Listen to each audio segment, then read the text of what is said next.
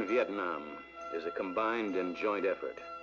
The man who is there, soldier, sailor, Marine, or airman, American, Korean, South Vietnamese, Australian or New Zealander, already knows this well. The unit assembled in formation here, somewhere in Vietnam, is representative of all. I have a letter addressed to all personnel of this command from the commanding general. During our tour in the Republic of Vietnam, we have all seen what communism can do to a struggling nation in our world community.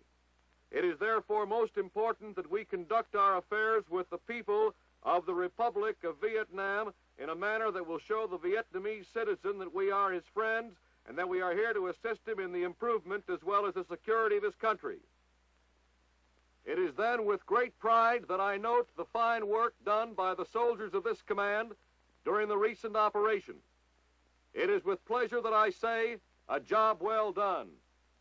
These men have just emerged from many long days of combat during which they faced and fought the Viet Cong, drove him from areas which he had heretofore controlled, opened roads for travel which he had dominated, and thereby contributed substantially to the turning of the tide in Vietnam.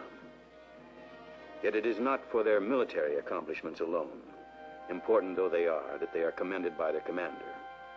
It is for other activities, more subtle, less easy to grasp and define.